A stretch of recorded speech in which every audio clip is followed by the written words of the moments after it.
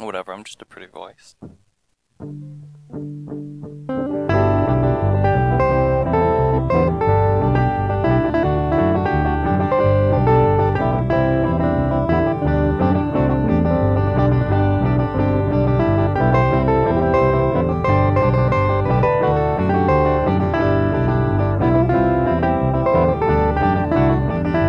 Hello, you're listening to Marxism Today. This is Red Wagner. And Tony Schmidt. And Tony and I were just talking, and we realized we had recorded some episodes without really, I don't know, I guess we've acknowledged the fact that you're here and that we're kind of co-hosts at this point. But we haven't gotten to know you really, Tony.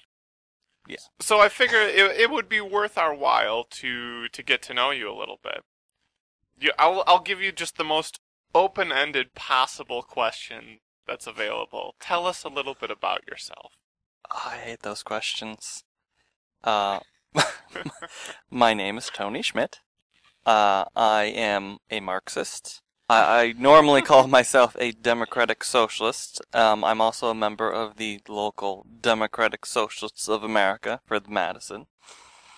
I am a member of the AFSCME local union, or Local 60, because I work, as is alluded to or mentioned in a couple other places, I work at the public library in Sun Prairie. Yep. I work in circulation, so if you see me and I'm checking you out, you should say hi, and then we can say hi. I'm not good at conversing with people when I check them out. So a hi and a hi, huh? Yeah, hi and a hi. Okay. Hi and a hi and an awkward silence would be what it is. Like, oh, it's weird that you know my last name. It doesn't say that in my name tag. But so circulation though that means that you might check me out. Yep. And if I return my book, you're going to put it back on the shelf? Is that what it is? I check it in. Okay. I used to shelve things. Oh, it's different than shelving. Yeah. You like scan it and put it on a cart? Yeah. Okay. Yeah. I used to shelve long ago. Okay. For years. Oh, I think I have to ask you this. This is kind of the starter question. Where did your interest in socialism begin? This is also going to be kind of an unsatisfying answer because I don't have a really good answer for that. My mom, the best I can figure how I sort of got into this is my mom, for years and years and years as I was younger, worked with a group providing meals and some toys around Christmas, Thanksgiving to needy families in Sun Prairie. She was active in, lefty thing like that. And I don't know, I've just always sort of been to the left normally, considered myself progressive. And then at some point I considered myself a socialist. Couldn't give you definitive time, but I would identify as a socialist if people asked me. And then I never really put a ton of thought into it or study until somebody I worked with, Vince, invited me to go to a DSA meeting with him. So it was really in joining the DSA that I really started to study and read and read and read and study and try and learn everything I could about socialism. And, even though I identify that because I wanted to be able to speak about it more intelligently, and I've read, studied, and continue to a lot. And the more I read and study, the more I see that's exactly where I fall. Now, this is interesting to me because for some reason I had in my mind that you self-identified as a socialist long before joining DSA. Yeah. Is that true? Yeah, I self-identified for, probably starting in high school, and I hadn't joined the DSA for, 5 to 7 years after then. Okay. So yeah, that's a decent chunk of time. Yeah, but I never really thought of it more past, I guess, the general conception of socialism in America, and that is, Social Security, Medicaid, health care, sort of just the expanded social state, and something about equality, but I didn't really put much thought into. I mean, I certainly was never a fan of capitalism, but I didn't put the I didn't put much thought into it beyond sort of a superficial level like that. Sure, yeah, that makes sense. Like a general distaste for capitalism, but not like an analytical understanding of it or Yeah. deconstruction of it, sort of Yeah, thing. exactly. I didn't like it, but I couldn't tell you exactly why I didn't like it. Now, how long have you been in the DSA? That's a good question. I joined, well, I joined sometime after the Wisconsin Uprising. I'm trying to remember if my son was born yet or not. I don't know. So it's gonna be about 3 years, maybe a little more, maybe a little less, somewhere around 3 years. I thought for sure your son had been born, but wow, okay, He might have been. interesting. I could not tell you exactly. My memory is a little spacey between all of that stuff with the uprising and having a new baby and joining Uh-huh. the DSA. Do you think So, our listeners all know what the Wisconsin Uprising is? oh boy, I would hope so. Maybe. You I can mean, explain. we live in Wisconsin, so that's very clear to us. But well, I guess we could. I would not expect an international listener to know. Do you think? Eh, Do you think people from other countries know what the Wisconsin Uprising is? I think that. possibly. You Really? you want to? Well, I mean, when it was happening, like Tunisia had expressed the Tunisian protesters had expressed support for Wisconsin and their struggle. So, Yes, but that only takes one I Tunisian okay, yeah. protester to hold up a sign for that. You know, it's not like everyone in Tunisia knew what was going on in Wisconsin. Yeah. Yeah, would you like to explain that? Because I'm guessing you could better than I. Well, I mean, I'll ask you to jump in here too. We'll see if we can kind of piece this together in a way. The Wisconsin Uprising, Wisconsin state in the U.S., have a governor and had a governor at this time, Scott Walker, Republican governor, who introduced his budget repair bill is what the name of it was, which is a wonderful sounding name, right? Budget Act repair. 10, I Yeah, believe. yeah. Later referred to as Act 10. I guess it always was Act 10, but he called it a budget repair bill, and it was supposed to kind of like sneak through, like it kind of had this innocuous name, and it was kind of supposed to just kind of get passed through without anyone really looking at it.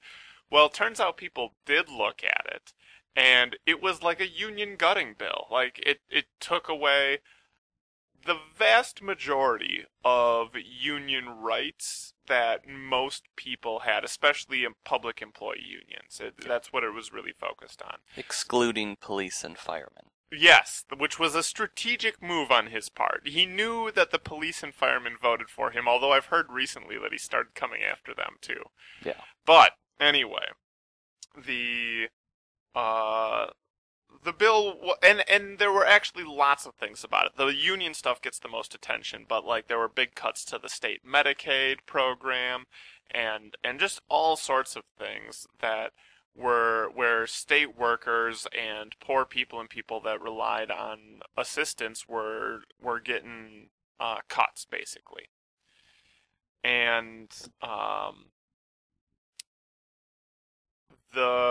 so there was a huge outrage. There was a fight back against it. That you kind of. I got a call from several different unions actually. Really? AFT called me. I used to be in AFT, American Federation of Teachers, Huh. and WEAC might have called me too. I can't remember now because I used to also be in WEAC, which is Wisconsin Education Association Council, which is another teachers union. I did not get any union calls. Oh, really? I Because was you're an AFSME. yeah, AFSME was very present at the I protests. wasn't a member of ASME. I believe I was unemployed at the time. Oh. Yeah, but I had been for 5 years, not super long before that. So I'm Yeah, a little surprised I didn't get any call from them. that's interesting because even though I was employed at the time, but not by a teaching profession. So I got a call from a union that represented a previous job placement that I had, not a current one.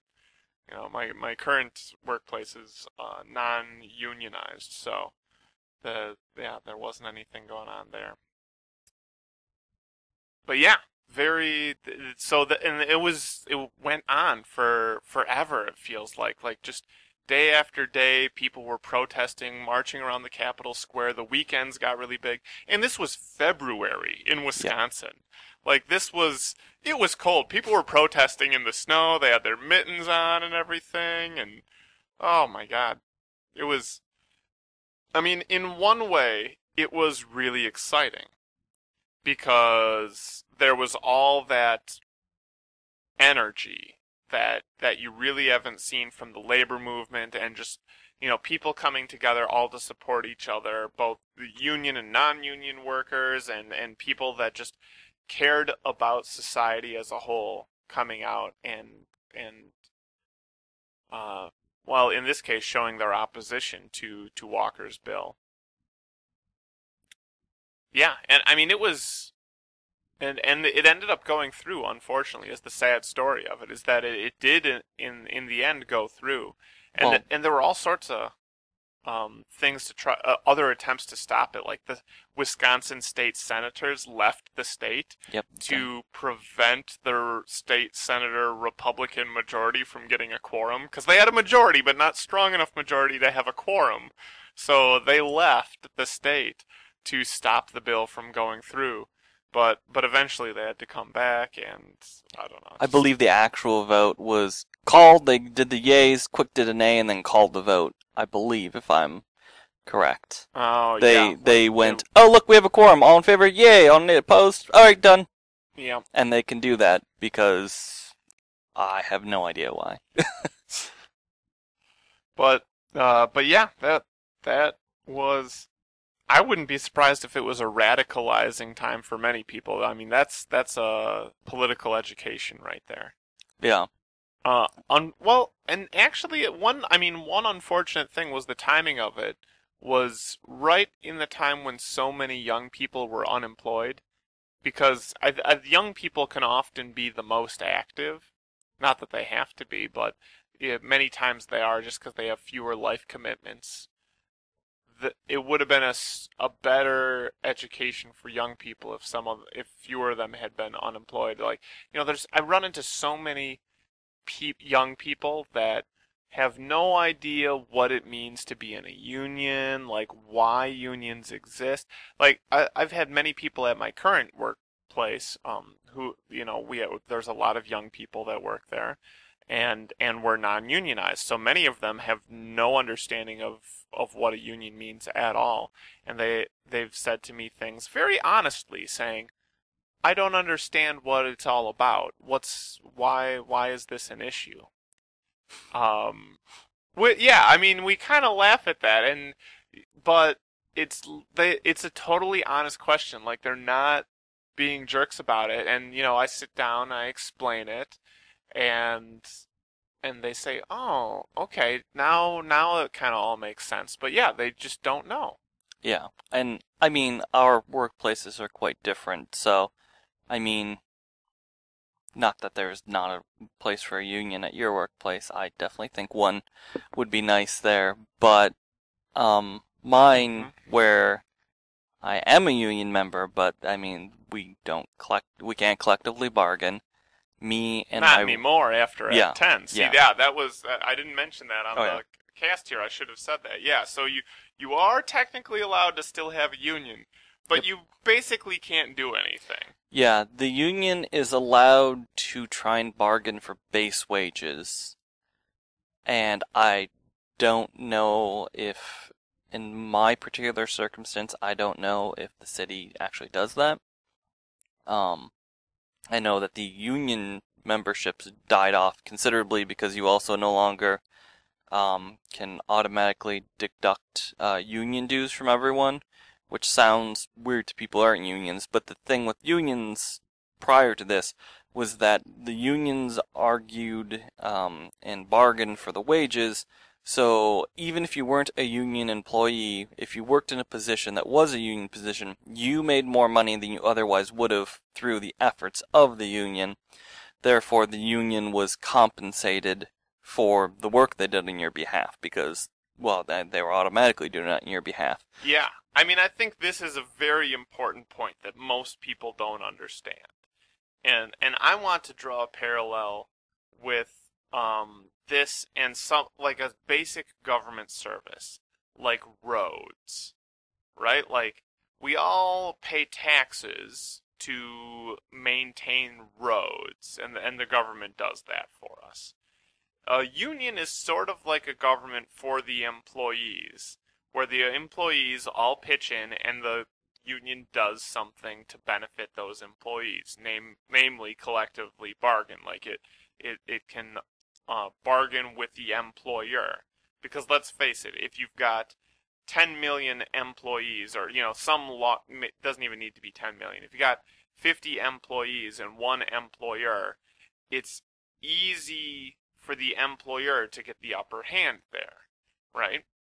Because just by the nature of the market, there's fewer of them, so they've got a more consolidated, bargaining power. So a union, the idea is, okay, we'll unify the employees, and now we're kind of on even footing. We've got one group of employees and one employer. If each employee individually gets to decide whether or not they're going to pay dues, there's no individual incentive to pay those dues. It would be like if individually every citizen of the United States got to decide if they were going to pay taxes.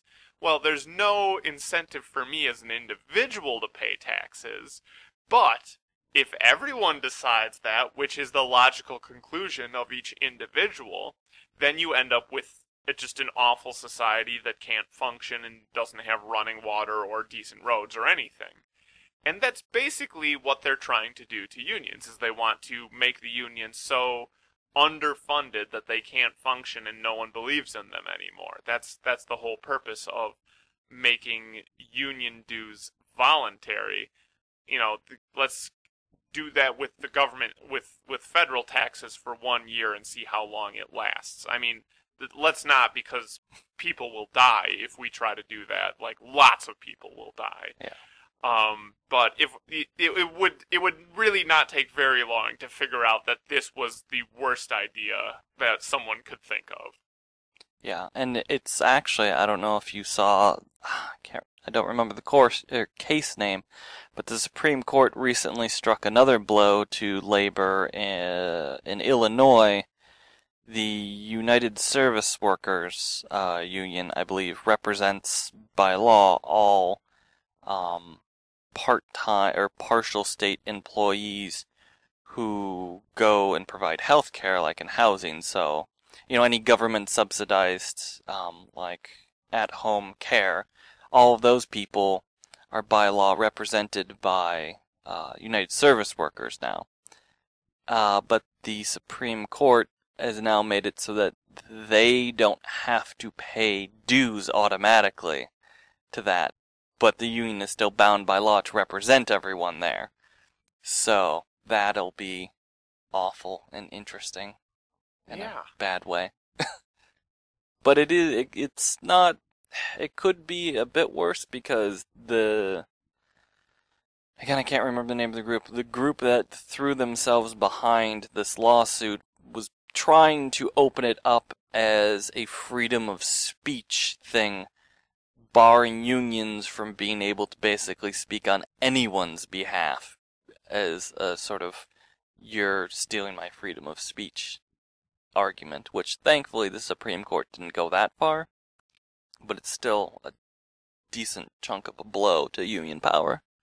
That was a really good foray into the world of union politics. Yeah. But so the Wisconsin Uprising is what drove you to pursue being more interested in socialism and doing something about it. Yeah, well, sort of. It was around that time that I joined the DSA, or a little bit after that. Not necessarily specifically because of that, but that certainly was a bit of a tipping point, obviously. Uh-huh. That's I mean for the sort of revitalization of the Madison DSA, that definitely was it. Plus another group I work with in Sun Prairie, which I guess I should have mentioned in my introduction as well. Oh yeah. It's Sun Prairie Action Resource Coalition. There we go. So they're a progressive group in Sun Prairie who started by organizing to collect recall signatures, which I suppose we should get into the recall then too, if we're going to jump forward after the failed, well, not really failed uprising, the uprising that didn't create or prevent the law from being passed happened. The Democrats largely jumped on to, along with the unions, and depending on who you talk to, it was the Democrat or the unions. Some of the unions' plan all along was to try and do a recall of the governor and lieutenant governor, because for some reason those are separate, to force a new election and see if they could ouster him. And there were enough signatures to get the recall election happening, but because a lot of people thought that the recall was just a reactionary lashing out, which it certainly was, it didn't work, and Walker was unfortunately reelected with an even higher margin than he did before. Yeah. Which is very depressing. Yeah. It was a depressing night. Yeah. And I mean, there's a lot of stuff to say about this. I mean, I don't know how much I want to relive this right now. Yeah. But yeah, like if I talk to my friends who are Democrats, they'll say the problem was that they didn't get a good enough Democrat to run against Walker. Which is a partial problem. Yeah, totally. Because I think their candidate was not super strong. But another reaction was the amount of out-of-state money spent on the elections, which is a big thing. You know, the idea that someone is funding these elections who really is not supposed to be represented by these politicians. Like, that's something that you could potentially get behind no matter what your political party is. You know, in this particular case, it's so clear that Walker got a lot of money out of state. Oh yeah. But I see that as a kind of a nonpartisan thing. Then there's just the total amount of money. You know, if you can't run for, you know, if you need $10 million to run for governor, you know, as a socialist, I'm already thinking, okay, there's a extreme bias towards, you know, the wealthy candidates and candidates that are willing to represent wealthy people, because that's who can afford to give millions of dollars to a candidate. And then yeah, and I think the farther left you go, the more you get into critiques of the recall as a strategy or as a response in general. Like, you know, I like to wonder, what if we had taken all that effort that we put into having a recall and put it into a unionization campaign, getting more workers represented by unions, unionizing more workplaces. Yeah. Because if you look at Europe, they're not going to bash unions the way that we do, because so many people are represented by unions that people know what they are, they appreciate them for what they do, and you know, and they understand that not everything a union does is perfect. I mean, I think that's part of the problem. But nothing is ever perfect, right? So maybe it's not necessarily part of the problem, but you know, you get what I'm saying. There's always contradictions contained within any institution. But the thing is, if we had a higher degree of unionization, I don't think anything like this ever could have happened. Yeah. It only was able to happen because unionization in the U.S. is so low that people don't identify with it, they don't feel sympathy for it, they think that they're going to bash someone else so that they can gain from the spoils of someone else getting a lower standard of living. And that's I think part of why Walker's strategy worked. people did. I think the Republicans were pretty successful in this state in making it the unions aren't for everyone, they're for themselves. And I mean, that message played really well, especially with the economy downturn and, the why does a union person get to make more than I do? The sort of collective pulling everyone down instead of collectively building everyone up. And to that point, I think that it's a lesson that unions need to learn, that in order to gain the support of the community, which is vital, they need to actually be more for not just themselves, but for the community as a whole. And that's something that American unions haven't done as well as European unions. Yeah. They need to act not out of their interest, but out of the interest of the community, even if they gain nothing from it. Just simply raising the wages of your employees is not exactly the same. Give more leisure time or what. There's lots of things that a union can do besides just raise the wages of its employees. Yeah. Which is something they had done in the past. I mean, the minimum wage laws, 40-hour work week, those are things that in past unions have fought and won for everyone, not just themselves. And they've sort of lost that after, well, I guess it was also sort of beaten out of them too. But yes, Spark is another group I'm part of, and they actually, after the recall, kept meeting and work on community engagement. For elections, they do a good job having forums, getting all the candidates out to actually answer questions from people, things like that. Just work to better that community. I suppose I should also mention education. I previously studied computer science at the University of Wisconsin, Eau Claire, where I did not complete my degree, so I have 3/4 of a computer science degree, basically. Starting in fall, I'm actually going to be going back to school to UW-Whitewater for economics, specifically economics because of studying Marx and socialism and having a great interest in it, because I want to understand the capitalist system, not just from a Marxist perspective, but from a capitalist perspective as well. That way it's easier to point out and possibly, and hopefully, in their terms, point out to them what is fundamentally wrong with the system that they hold so dear. Now, I haven't asked you this before, but I feel compelled to ask it now. With 3/4 of a computer science degree, did you think at all about finishing that degree? Like, was that a consideration when going back to school? Yeah, but the way it transfers in, it does not transfer in as any specific courses. Sure. So I have a bunch of general computer science credits, which make that hard. Okay, so the major was a little bit irrelevant at this point. Yeah, I mean, I have a year to argue with them to get them to cover specific things.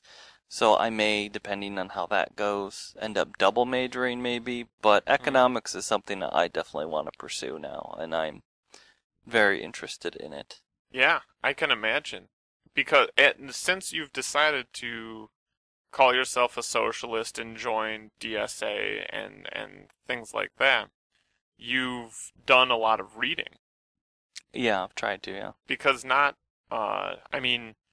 it's very, if you ask a Democrat or a Republican what major works have you read that represent your viewpoint, probably the vast majority of them can't tell you anything. Now, I'm sure there's some that will say, I read Hobbes or something, or what, I some don't know how scientist. many of them will say Hobbes. Yeah, probably not. I don't know. I have no idea what they've read, but you know what I mean. They'll be like, I read Bill Clinton's memoirs or George W. Bush's memoirs, or I'm guessing that's what a lot of it's going to be. Probably. It's going to be former politicians' memoirs. I'm going to be honest. I think most will tell you nothing. Yeah. But they have watched some stuff. It's very easy.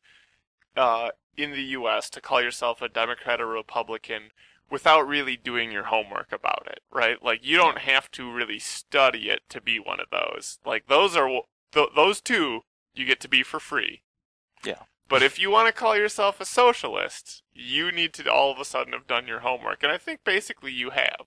Like what? Try to. Tell us a little bit about the stuff that you've read. Well, I think I started with the Communist Manifesto maybe, because that's easy and it's on LibreVox, which is a wonderful thing, and everybody should look at that. So, it's, I think, an hour and a half to listen to the entire thing. So I've listened to that just over and over and over and over. I've read through the first 2 volumes of Marx's Capital. I want to read the third. Volume 1 and Volume 2. That's already. I did Volume 1 on audiobook. Yeah, well, I don't So pick I things can't up claim as full good on credit. audio. So Yeah. the first time through, I wanted to actually read it. Mm-hmm. And then I'll go back, I don't know when, probably in commuting to school, and listen to it probably several times over to try and pull more out. But then also the infamous Volume 2.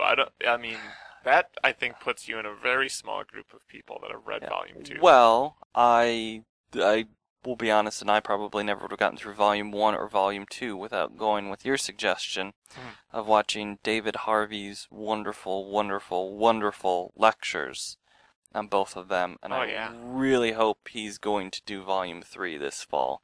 Because I've only read, when he's going through Volume 2, he jumps into Volume 3 a little bit to talk about the agents of economic activity for, 150 pages or so in there. So I've read a little bit of Volume 3, and I want to read that more. Otherwise, I've read some of Michael Harrington's works, which I am pretty keen on, as he's one of the co-founders of the Democratic Socialists of America. Mm-hmm. I've also dug up some old archive recordings of him and listened to speeches of him, which I think are very fun, and I wish there were more socialist speakers that had been recorded that you could listen to like that. I read a little Cornell West, some David Harvey. I'm currently reading David Harvey. And then, I don't know, I might... Which of his are you currently reading? I am near the end of Limits to Capital. Yeah. Yeah. I like that one. Yeah, it's a very, very good one. I only have about 50 pages left. Oh, I'm also reading, I guess, A Brief History of Neoliberalism as well, but that one not as actively. Which is also interesting. Yeah. And yeah, I don't know. I think I'm trying to decide where to go after this for reading, because I either want to read about crises, because David Harvey's new book is 17 Contradictions in the End of Capitalism, which is all about crises, and Michael Harrington has a book which I set aside because it was steeped a little heavy in theory, and I hadn't yet read enough Marx to really get my teeth into it, called The Twilight of Capitalism, which is on the similar topic. But, they're written about 30 or 40 years apart, so I think they'd be interesting to read back to back.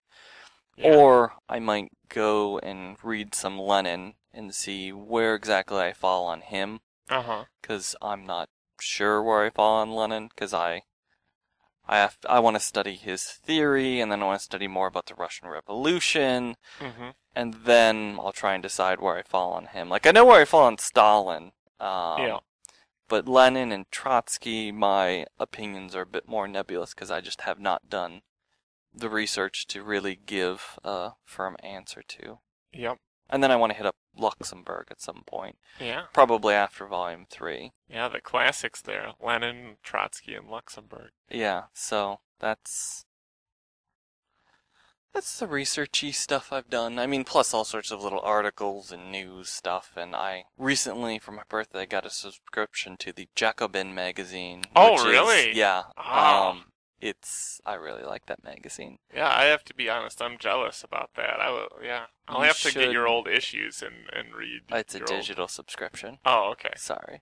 Oh, well, easy come, easy go. Yeah, but yeah, that one's. I'm very keen on that as well. So yeah, I guess that's education and study. Yeah. we should have a whole discussion about Lenin sometime after you That'll read be some. that'll be a while because I've read a little bit about the revolution, but it's one of those things that's really hard to get less biased information. I mean, Oh, everything yeah. has a Yeah, bias, right. but Lenin, especially English things or English language things, are just Yeah. it was, Yeah, can you find an unbiased version of anything about Lenin? yeah. Oh, I've also read Engels too. Uh-huh. Yeah. What'd you read by him? Conditions of the Working Class in England, 1844.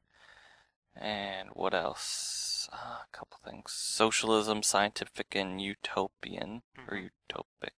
I don't remember. I don't remember what else. Other things. I know I've read a biography about Engels too that was pretty good. The the one you said you had read it too. I can't remember Okay. the name of Yep. it. Yeah, Marx's General, Yeah, Marx's General, that's it, yeah. which was the American name for the book. The European name for the book, or maybe the rest of the world, was like the frock-coated communist or something like Yeah. that. Which I don't know. Usually I like you'll get like the only time I see the difference between American stuff and European stuff as far as publications go is like a Time magazine cover that's different. People will post that on Facebook. And usually I'm offended that the American version is like watered down or like completely ignores some like major event that's going on or whatever. I'm going to be honest. I think the American version of the title was way better. Yeah. Yeah. I like that a lot. Especially because I think that's a good characterization of him. Yeah. I really, especially since his nickname apparently was the General as well. So Yeah. Yeah. I feel like it's a compelling title. It's an accurate title. It's a good title. Like frock coat, like the wearing a frock coat. First of all, I don't, and probably most Americans don't really know what a frock coat is. I mean, I guess I'm envisioning a coat, yeah, but I'm not really sure if it's a frock coat. I don't know what that means. And two, I'm not sure it matters what kind of coat he wore. Like yeah. My the best guess is that if you're British, you can easily identify that as upper class for them. oh, That's my only guess. Like, because the petticoat is in my head, and I'm not sure exactly what that is. Although that actually might be something that ladies wore. yeah. For some reason, I think of that as Is that like the little woman. whatever? I don't know know. about. Yeah, clearly we don't know very much about like the like British words for clothes. Yeah, we are not going to have a conversation about the dialectics of fashion. Although, that's a good title. I like that. The dialectics of fashion. Of fashion, you would read that book. I would probably read that book unless it was incredibly, I was going to say boring, but I did get through volume 2 of Capital. Yeah, you would. Which read actually, I didn't think was, I thought, here's the weird thing about with reading this volume 1 and 2. Volume 1 is a magnificent book, and it is hard to read. It is not easy reading, Yeah. and it is hard. It's very, very, very, very interesting, and that's what kept me going. Mm-hmm. Volume 2, since Marx died before that was published and didn't get any of Marx's polish that made Volume 1 so dense, is actually a little easier to read. It didn't have all the nice language and Like all the literary references that you get in Volume 1. yeah, and he just the insults as well. Volume 1 is worth reading solely for the way Marx insults bourgeois economists. It is. I really think so.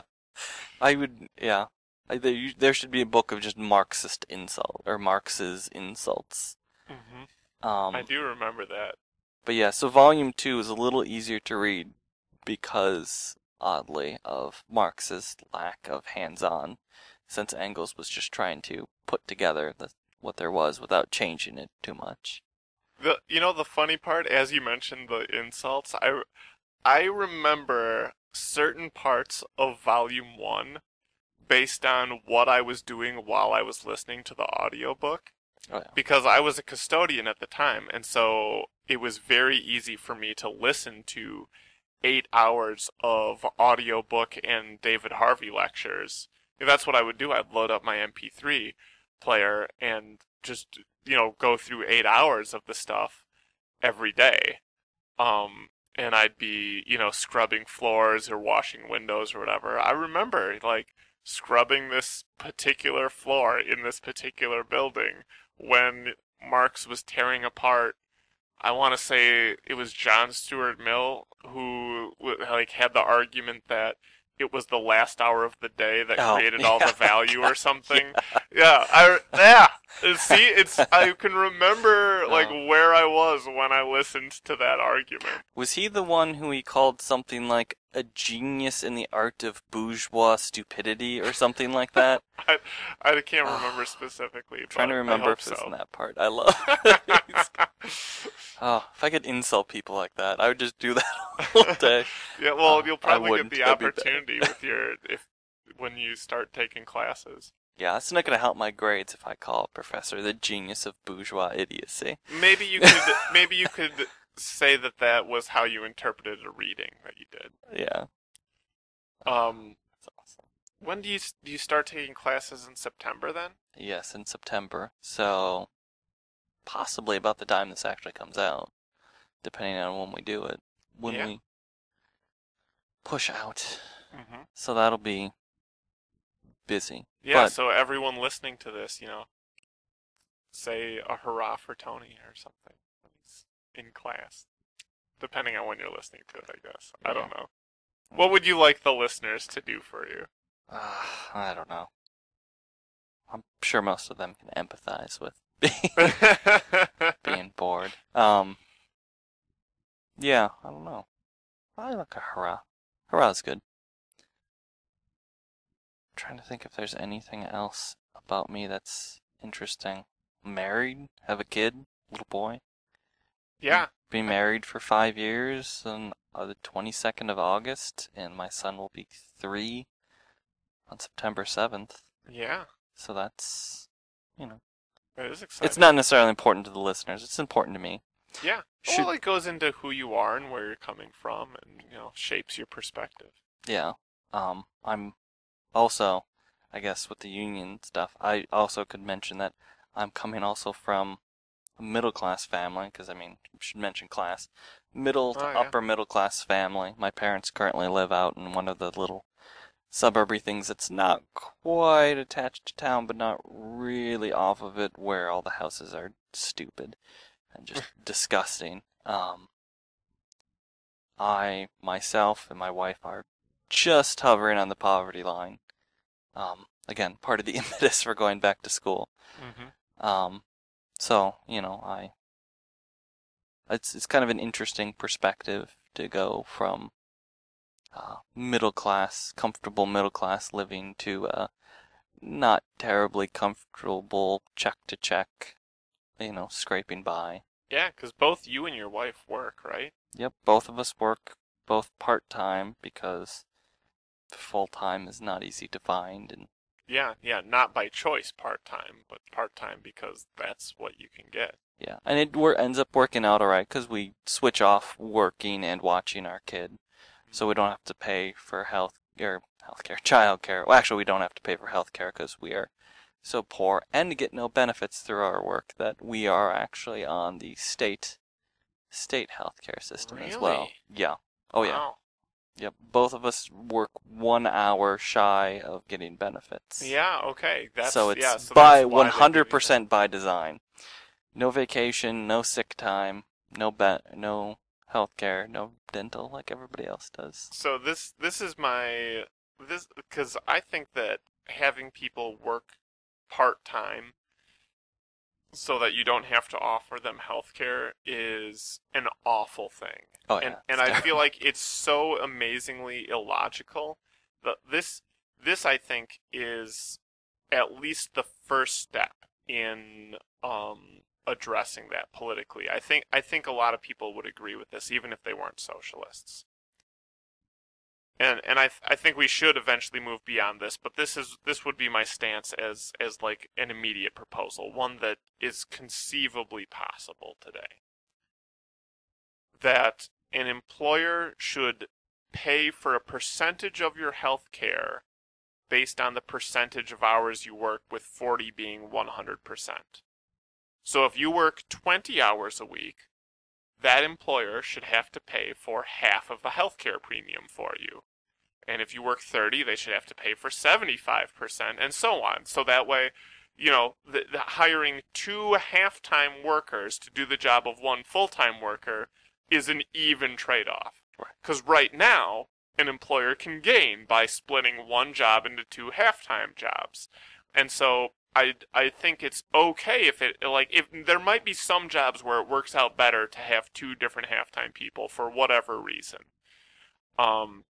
Maybe because one of them is going to be sick and then you can call the other one in, for example. I don't know. But so I think that's okay if a business happens to work better that way, but they shouldn't be rewarded for the fact that they split a full-time job into two half-time jobs. Yeah. That should be an even trade. And the way to do that is to say 40 hours covers 100% of your healthcare premium or whatever, like a normal employer portion of it, and then less than that covers whatever, a proportional amount. Yeah, and it is worse because my position it previously had been still part-time, but over the threshold for benefits. So they simply just cut it below the threshold. They just cut your hours. Yeah, when that position opened up and they hired for people. Yeah. And it's extra illogical in my situation because it's saving money out of the city's budget, but the healthcare is still getting paid out of the state budget for healthcare. And it's all being paid for by taxes anyway. Just, is it the city or the state's budget it comes out of? So it's one government entity pushing the cost onto another government entity. Yeah. So that's kind of silly. Which is the same thing that happens in the private sector where they don't provide healthcare and pay low wages. Those people are still getting healthcare because we're not an awful society that'll just let them die from simple problems. We're still going to provide healthcare to them. It's just everyone else then has to pick up the check because the employer won't cover it. Yeah. Like Walmart is the classic example of an employer that probably could cover all of those costs or a large chunk of them. Easily could. But for the vast majority of Walmart workers, it's people like you and me paying their healthcare through taxes. Yeah, which, I mean, I know I don't make a lot in money to pay into taxes, but if, I happily pay for... It's one of those other things, too, that it probably deserves more of a time is taxes, and that taxes aren't a bad thing. I like it that if my house starts on fire and somebody comes in to shoot me, that my taxes pay for things to solve those problems. Or if I want to drive my car, I don't have to drive through grass everywhere. That there's a road I can drive that on. Mm-hmm. People don't, and obviously my employment is all through taxes. Yep. Too. People, I don't think, realize the great value that they get from taxes. Yeah.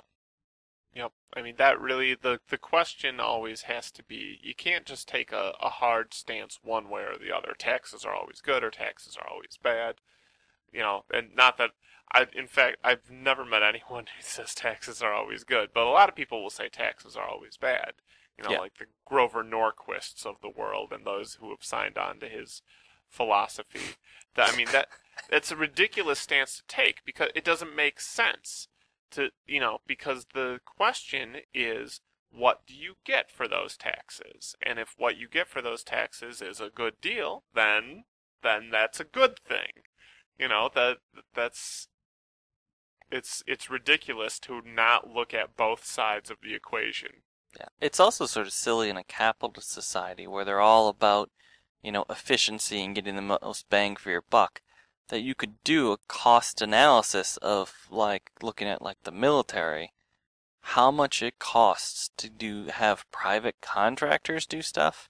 Not that I'm advocating that we need to spend more on military stuff, but the amount we spend on private contractors versus regular army personnel or military personnel is just crazy. And it's like that for everything. It's, oh, we gotta cut this stuff. Let's let the private corporations do it. And they just, they gouge the government hugely for that. Yep. I think basically the story that government is inefficient gets repeated so often. And don't get me wrong, government can be inefficient, and I think a bigger problem is it can be awfully corrupt. Yeah. But the thing is, that is only one, like, you can't just say, so that's bad, and private contracting there's nothing wrong with it. Of course there's something wrong with it. I mean, the thing that is inherently wrong with it, this is actually the interesting thing, is government isn't necessarily inherently corrupt or inherently efficient, but many times it is. Whereas a private company inherently wants to turn a profit. That's built into the concept of being a private company, is that you want to turn a profit, especially a publicly traded one. Like, that's why people buy your shares, is so that they can, get dividends or sell the shares at a higher cost or something. And that is not, that doesn't produce cost savings in order to turn that profit or to, sell at a higher rate, or you need to have value that is not passed on in the form of savings. There needs to be value that's accumulated. Yeah. That's the inherent inefficiency. Okay, well, I think that's a good introduction to you and me and a few sidebars. So yeah, more than anyone ever wanted to know about me. Now, one thing that we wanted to do, I think, is to make a plug for how to contact us, because we haven't done that in previous episodes. We want to give a venue for contacting us for feedback or questions, or the things that you'd like to see on future episodes. We'd love to get your take on that and to know what our audience is thinking. Yeah, so, especially questions, because I think we want to at some point hopefully have enough questions that we can just sit down and answer just as many as we can. So yeah, or at least make it like a part of each episode or something. Yeah, depending on how we end up formatting it. But we want to involve you, essentially. We want to involve you as the listener into our content. So, best way to contact us. We were talking about this beforehand. We think that probably Twitter is the best way. Do you agree with that?